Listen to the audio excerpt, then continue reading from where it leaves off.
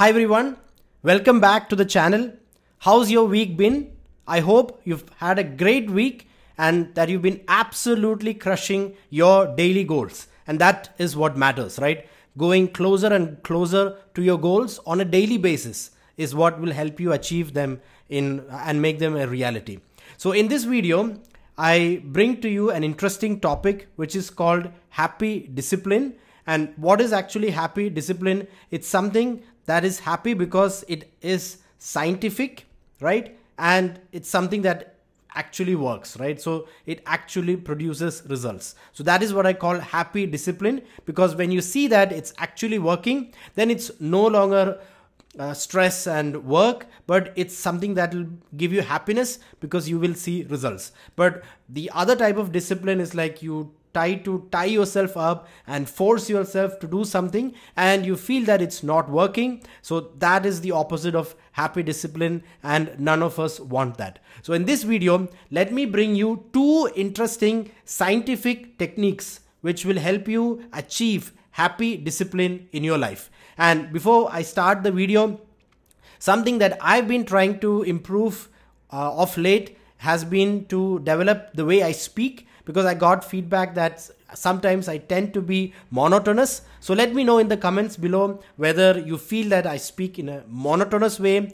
or whether I'm improving. So again, I'm also excited to observe how I will be improving in the next weeks and months ahead. So coming back to the video, and again, remember, it's all about improvement. It's all about progressing steadily and consistently towards your goals to have a better life. So let's get back to the video. Happy discipline, two techniques for you, which I promise you will work. And that's the important, that's the beauty thing. That's what's beautiful about this, right? So let's get back to happy discipline. And remember to comment below, I subscribed, if you have not yet subscribed to this channel, and I will personally reply to you. All right. So subscribing and commenting will motivate me, and it will help me to make more such content for you. So if you like it, please do comment and subscribe. All right. So let's get back. The first technique which I have for you is something called mental contrast. And this is something which has been developed by a psychologist whose name is Gabriele Tingen. Okay, so let me just give you the gist of it in a very practical manner. So what is mental contrast all about? Now again, as the word suggests, it's about contrast, right? So you have contrast over here. So it's about contrast between two things. And what are those two things? The two things which we need to contrast are our present reality. So that's number one, and the desired future, or what is it actually that you want to achieve, right? So over here you have present reality, and over here you have the desired future. Now, when you contrast between these two, like when you mentally contrast, which means that you imagine it in your mind, right? So when you mentally contrast between the present reality and the desired future, it will help you develop the required discipline to move from the present reality towards the desired future. Now let me explain this in a few words to make it very, very practical, and let me help you understand it thoroughly so that you can right away start implementing this in your life. So let's take a few examples of what we mean with desired future over here. Now it could be that covering all the topics for the exam that you're preparing for, that could be a desired future. Another desired future could be writing mock exams for the exam that you are preparing or you're studying for. Another desired future could be achieving consistently your daily goals. That could be a desired future. Another desired future could be easily and accurately solving questions when you're trying to solve them, right? So these are all desired futures. Okay. Now, the other aspect that we have over here is your present reality. Now, again, let's take a few examples to understand this. Some of the things that we could have over here is like obstacles. Okay, today's obstacles. Okay, so let's take a few examples. One thing could be that you're not very thorough with what the syllabus is for the exam that you're preparing for. Maybe you don't know exactly what are the questions that could come within a topic. Okay. Another present reality, which is an obstacle of today, could be that your preparation is not structured. You're just preparing something one day, something else the other day, and it's not fitting into a story. It's not structured. It's not cohesive, right? So that could be another reality of today, which is an obstacle, right? Another obstacle of today, which could be the present reality, is probably that you're planning to wake up early and prepare for your exams, to study, but you're not able to do that, right? So that could be another obstacle of today. Now, another obstacle of today, which could be the present reality, is that maybe you don't have the right material. You don't know whether what you're preparing for is a good material, is it the right material? You're not very much aware of it, right? So these could be your present reality. Again, you are the best person who knows your present reality the best, and you are the best person who knows your desired future.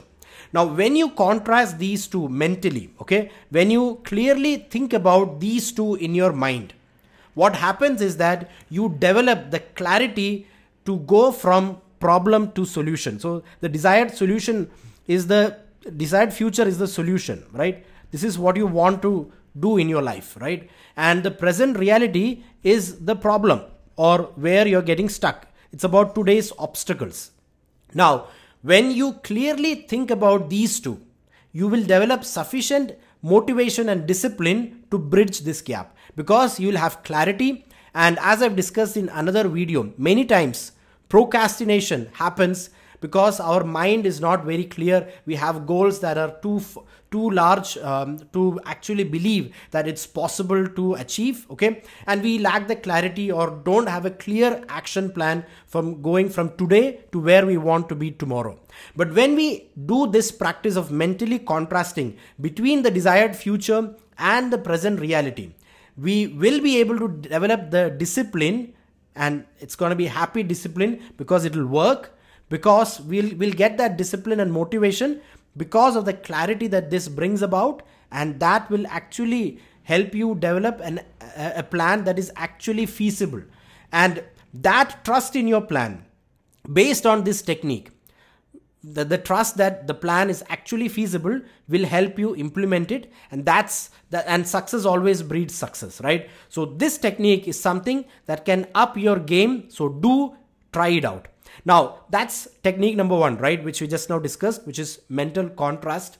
Now, you need to club this with one more powerful technique, which is called implementation intentions. Now, this technique was developed by another psychologist, Angela Duckworth. Okay, so she wrote a famous book on grit. So if you want, you can go and check it out.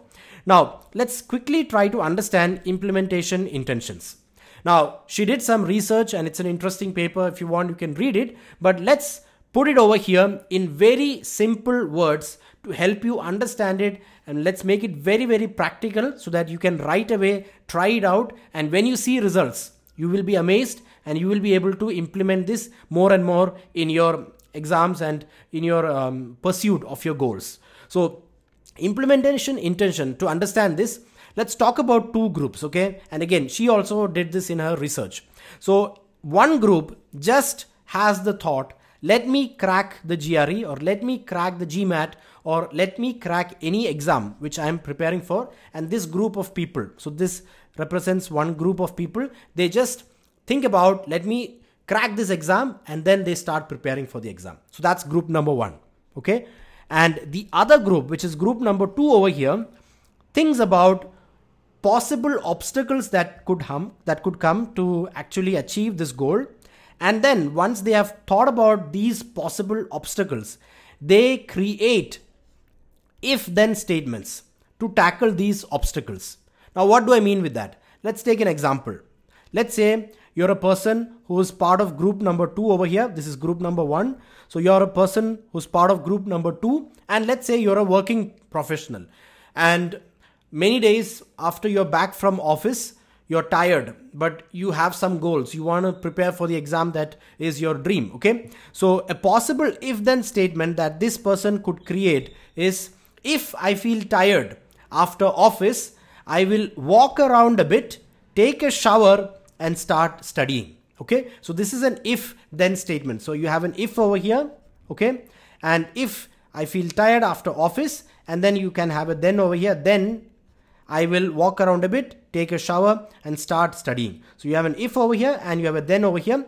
So if the obstacle occurs, then I will do this. I will do X, Y, Z. So group number 2 has created if then statements after imagining and before the obstacle occur, right? Before the obstacle occurs, ahead of time, they have thought about possible obstacles and they have prepared if then statements. Now, Angela Duckworth found in her study that the second group over here completed 60% more practice questions than the first group. Imagine what this would do to your preparation. Let's say you're a person preparing for the GRE or the GMAT or for some exam. How much better would you be off if you could do 60% more practice questions? And this is the scientific key for it. Think about possible obstacles that could happen and then write down if then statements about ways in which you will tackle those obstacles, and you will see a significant improvement in your preparation.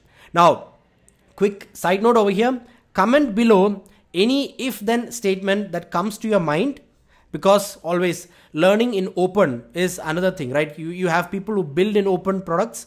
Now, a similar thing is learning in open. So when you write down below a comment about an if then statement that you are able to come up with, this will actually push you forward and it will help you overcome laziness to just accumulate these interesting techniques but not put them into practice. So that is a trap. To overcome that trap, just take a few minutes right away and think about possible obstacles, create an if then statement. You have a sample model over here and comment it below. This will take you to the next level. This is my guarantee to you, because this is actually a scientific principle. Remember, happy discipline, something that actually works. Okay, so these are the 2 techniques which I have for you, and scientists call this the MCII technique when you